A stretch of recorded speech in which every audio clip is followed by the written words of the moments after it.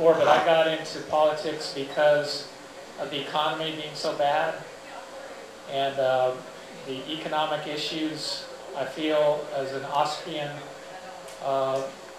follower of the Austrian School of Economics instead of the Keynesian School of Economics, I can make a difference in the economy.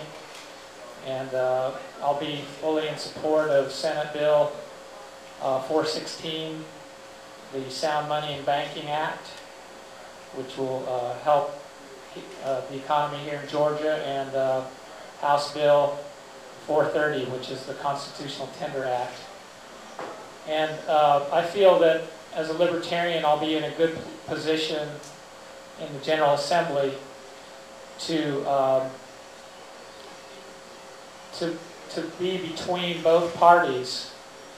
And I feel like we really need more Libertarians in the General Assembly and in state elected positions, because we have these two extremes. And